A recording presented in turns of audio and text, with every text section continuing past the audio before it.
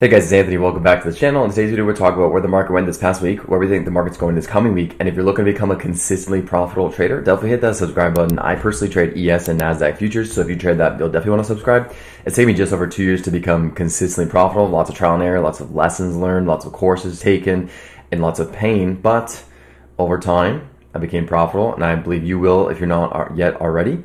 So without further ado, let's dive into the charts. I'm taking a look at NASDAQ on the daily chart, and we saw that on Thursday, we had this push up and massive rejection down, and then a lot of people thought that we would have continuation, but then Friday, we had a big squeeze back up. So same idea on ES, but ES is giving a potential hint. You can see right here, Thursday we broke the most recent swing low. I said in previous videos there's absolutely no reason to short ES because we've just been making consistent higher swing lows. Swing low here, higher swing low here, higher swing low here, higher swing low here. First time potentially breaking, we broke this swing low. Now the only thing that I don't like about this is that this single bar broke all the highs and it broke all the lows. But I like how it closed near the lows. And Friday, potentially just a retracement back up before we continue to the downside. So now, I actually did short ES at 4,600, 4,604 to be exact. So I got in a short at 4,604, and I'm just going to put my stop loss just about 46.36 because the risk reward is just too good. So I did get in that short there, and let's just bring it down to the 4 hour and then the 1 hour so you can see exactly what I'm talking about. Make sure you subscribe for more videos just like this. I post 2 videos a week on the market, giving market updates and thought process behind those trades. So if you appreciate that, it would mean the world to me if you just subscribe, join the journey, give the video a thumbs up. On the 4 hour chart here, you can see we have a swing low. We've making another higher swing low, more higher swing lows, but then we broke the swing low and we pushed up and we just had a retracement from the high. So I like to personally build shorts anywhere from 46.20 to about 45.95, and first target being the swing low we just made at 45.50, but my actual ultimate target is to take out these lows, so to come down to about 45.27. That's going to be my target. Why? Because this broke the most recent swing low. If we're just retracing and we want to take out another swing low, where's the next swing low? This one right here. So liquidity wise, if I'm in that short, which I am, 46.04, then my stop is above the recent high. It's a nice tight stop. And then TP, first one obviously being the most recent low we set there, but then ultimate TP down here at 45.27.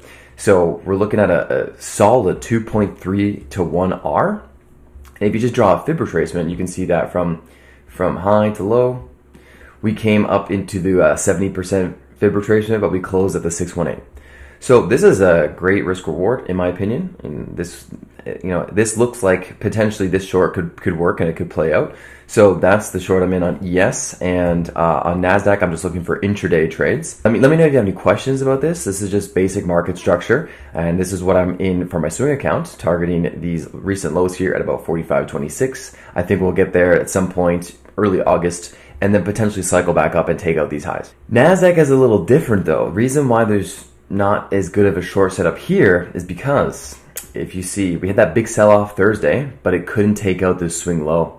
So because of that, this could have been a higher swing low, and on NASDAQ we could actually be targeting 16,060 before more downside. So, it's a different story on NASDAQ. I do have this fair value gap. I did think that eventually we will get down here at about 15,400. So, if you also thought that, then great short opportunity right now at the 15,850. Stop just being above all the highs at 16,060. And then TP will be, first TP will be below this swing low right here. It's 1.6 R, or just into the fair value gap here for about a 2 to 1 R. So this is another trade setup on NASDAQ. But again, I don't like that if you go to the 4 hour, right now we're still respecting it, but we're so close to breaking this 4 hour lower high that, once we, if we do break that and we get above 15,900, I wouldn't be as confident that would be going to the downside because this is technically a bullish market structure shift, right? And then it would imply that we are heading for 16,060, 16,070 before any more downside. Be more confident in longs after we broke 15,900 and then retraced. This is what I would look for. I would say that maybe Monday we break 15,900. Then I would say, okay, let's look for a retracement about 50% from the low to the high. That would probably be about 15,750. Maybe pull back into 15,750. Then I would look to get into long at about 15,750. Stop being below the most recent 4-hour swing low. And then TP would be above all the highs. So if you're looking for longs on NASDAQ, I would wait for something like this to play out. I said in the previous video that once the VIX pushes up like that, it usually gets sold back down, but VIX is coming down to support, and we've been holding this support. Like I said, we've been going sideways in the VIX as we've been going up in the market, and that's usually a red flag saying that there's going to be a sell-off coming soon. So the question is, maybe we just back test this, we go a little higher on ES and NASDAQ, and then we actually turn back down on ES and NASDAQ while VIX pushes back up. Because remember, VIX and the market is an inverse relationship, so as VIX goes up, the rest may go down. The last video I made, the dollar was here at 100.6, and I said, hey, maybe it pulls back and breaks these highs. If it does, then I'll have more confidence that we come up here and test 103.6. And it's looking like that. So because of that, I am more confident that there will be a possible correction in S&P 500 and NASDAQ, anywhere between 2 to 5% on those two things, because the dollar is likely to push up to 103.6. That's a pretty big move on the dollar. And like I said in previous videos, the dollar and NASDAQ and ES are inverse. So as the dollar goes up, typically those markets go down. PC is put to call ratio, and it's been climbing. So it's been steadily climbing, and that's something that's interesting to note. No real massive spikes. It just means that people are building shorts, but it's not extreme. And because of that, this could be a precursor saying that, hey, people are trying to build for the downside because there's likely a move to the downside coming. When we get days where it's like a big spike like this, like let's say in one day we go up a lot, 30%, it typically means that too many people rushed into puts and then they get short squeezed. Like on a day here, July 20th, you'll see that after July 20th, we had an up day. But since we've been kind of slowly building on the put to call ratio, it makes me think that we will actually have some downside, and it's not just like a one-off thing where everyone's flooding and rushing into puts and then there's a short squeeze. So that's just another thing, another little tip that I have been following that's been helping. Last thing I want to cover is the 10-year and the 2-year. So as the 10-year and the 2-year increase, typically S&P 500 and NASDAQ have been decreasing. So we have found this higher low, in my opinion, and are pushing up in the 10-year. And because of that, we could have more strain on NASDAQ and ES. So this is currently the trade I'm in on ES. I am in that short at 46.04, stop being nice and tight right at 46.38, and then TP down here at 45.27. So we're gonna watch and see how this one plays out. NASDAQ, I'm just watching intraday. I'll look for longs, but I am noting this fair value gap here, and I am expecting price to trade back down here. The question is when. Right now, this kind of looks bullish because it looks like we're forming a bottom here and possibly taking out the 16,060 before coming down to 15,400.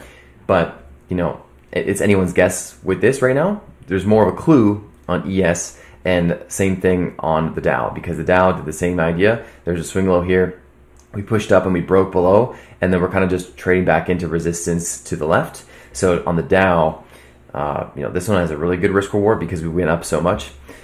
A real tight trade. I don't trade the Dow, so I'm not going to be in this on US 30, but you could easily look for a good 2.4 to 1R. Stop options just being above the highs, and then start targeting these fair value gaps here. And there's also resistance that turns into potential support here because of a lot of trading.